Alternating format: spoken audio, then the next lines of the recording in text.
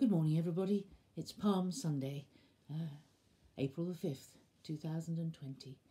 And here we are in our homes celebrating and remembering what happened on this particular day.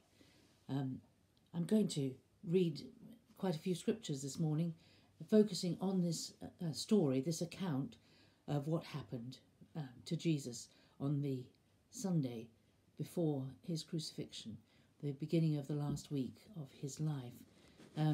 It's interesting, if you study the Gospels, that there aren't many events, apart from the crucifixion and resurrection, of course, that are recorded in all four Gospels. And this is one of them, the entry into Jerusalem by Jesus on the back of a donkey with the crowds celebrating around him. And I'm going to read the account of that event as Matthew records it. It's in Matthew 21, verse 1. And when they drew near to Jerusalem and came to Bethphage, to the Mount of Olives, then Jesus sent 2 disciples, saying to them, Go into the village opposite you, and immediately you will find an ass tied and a colt with her. Untie them and bring them to me. If anyone says anything to you, you shall say, The Lord has need of them, and he will send them immediately.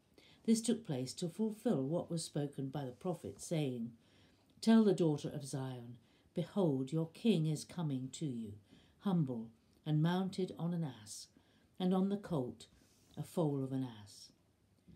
The disciples went and did as Jesus had directed them. They brought the ass and the colt and put their garments on them, and he sat thereon. Most of the crowd spread their garments on the road, and others cut branches from the trees and spread them on the road. And the crowds that went before him and that followed him shouted, Hosanna to the Son of David! Blessed is he who comes in the name of the Lord!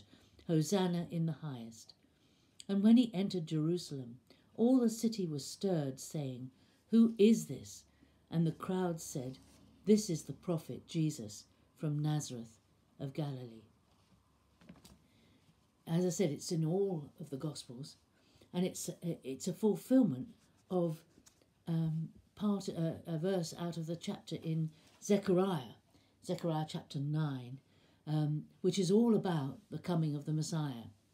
And in the middle of that chapter, in verse 9, is this promise that the king would come to Jerusalem riding on a donkey, and he would come and he would not bring war, but he would bring peace. And he would establish his covenant in blood with his people. It's a wonderful chapter. If you've not read it for a long time, read Zechariah 9 as you think about the symbolism of what Jesus did. He was saying to these people, I am the one that was promised.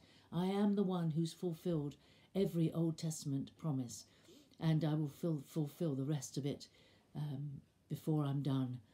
And he did, didn't he? Fulfill everything.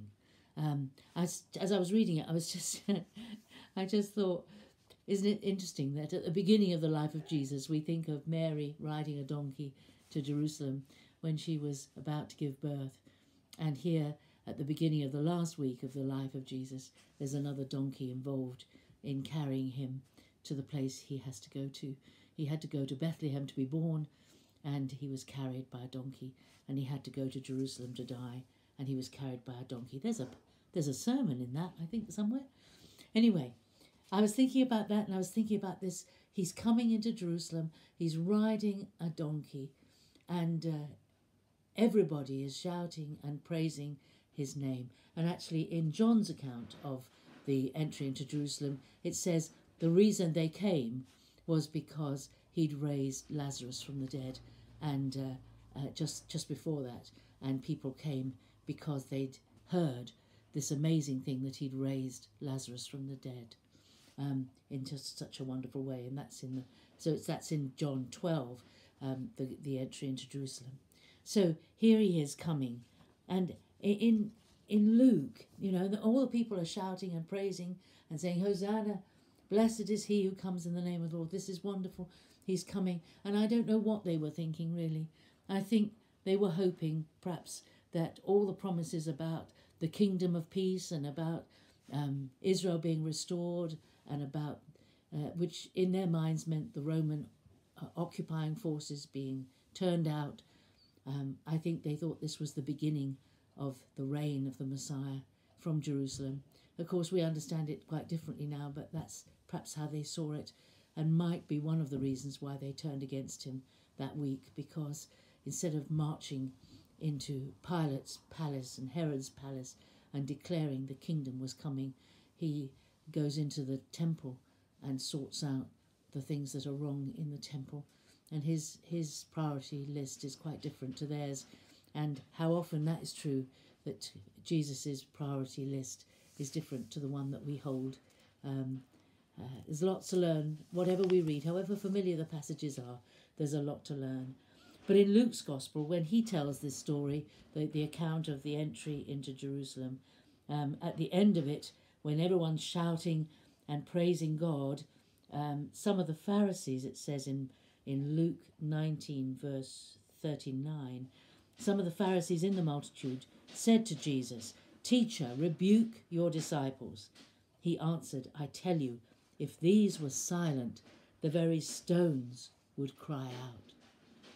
The very stones would cry out, you know. I don't know what you're like and what your experience of church has been. Perhaps you are in that large group of people for whom worshipping God is a very reverent, very quiet, very contained thing. We all arrive quietly, take our seats. We do stand up and sing, but we don't get too excited. We sing very reverently and beautifully to God. We give our best to God, and all of that is right. But there's quite a lot in the scripture that talks about exuberant praise. And it's been my heart's cry right from when I first read those words in Luke. I wanted to say to God, please, when I stand before you at the end of time, I don't want you to say, "The stones praised me more than you did." I don't want ever that to be said of me. God has given me a voice. He didn't give the stones a voice. And yet the stones sometimes praise him more than we do, because we close our mouths and we keep our praise inside.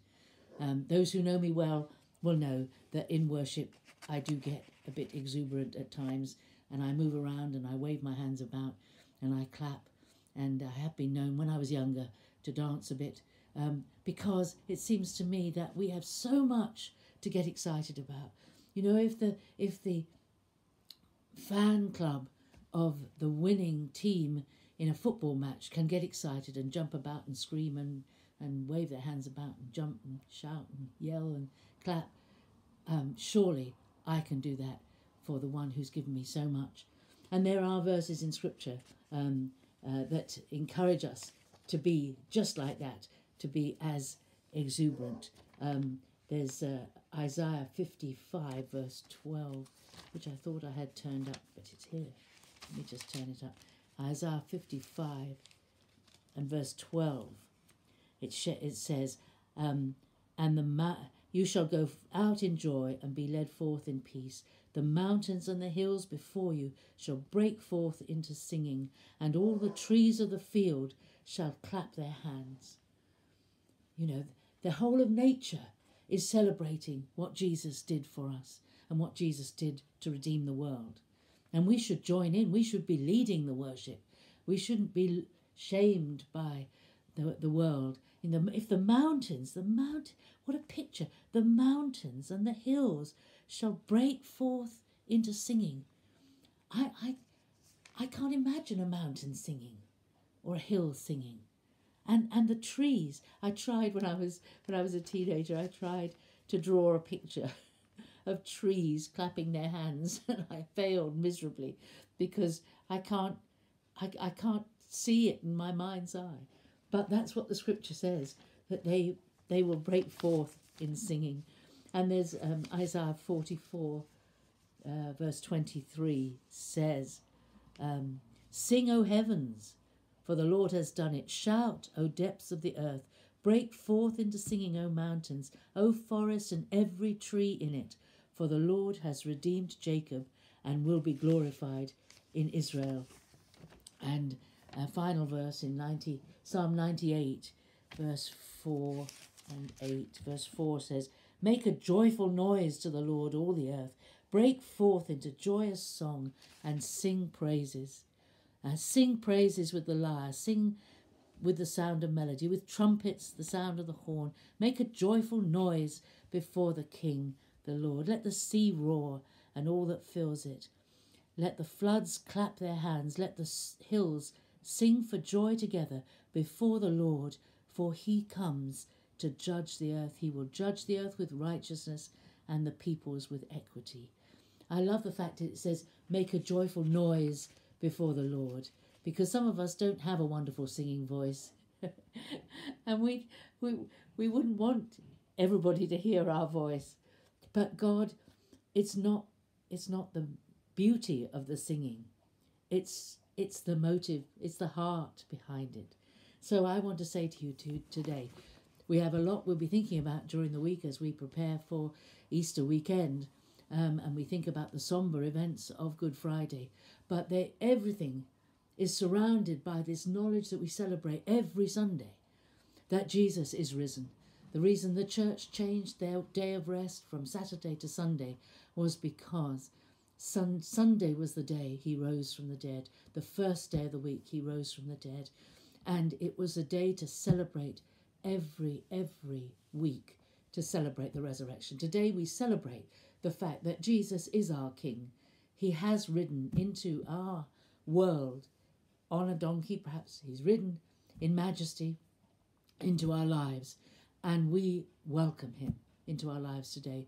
If you haven't welcomed Jesus into your life and made him Lord and acknowledged that he's done everything you will ever need for salvation and for your future, then do it today, so that this Easter you will know the joy of your salvation.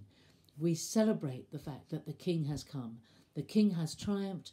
The King has triumphed in a way that kings don't normally triumph. He has battled with the enemy and defeated him.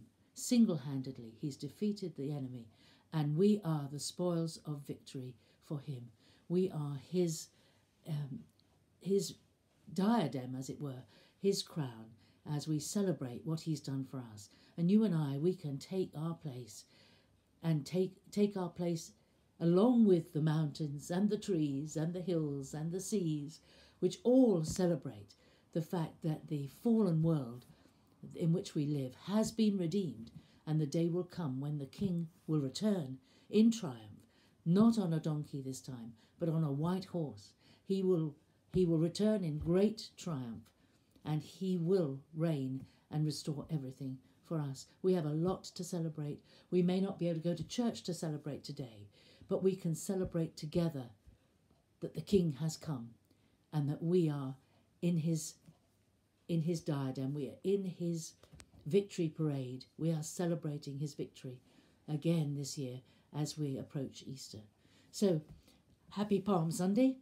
If you were able to, some people were trying to put a palm branch or a palm cross on their front door. I don't think we've got one. We used to have one and it's got lost. I don't know where it is. We haven't been able to put anything on our front door. But we are celebrating today that the King has come, and the King is victorious, and the King is Jesus. See you tomorrow.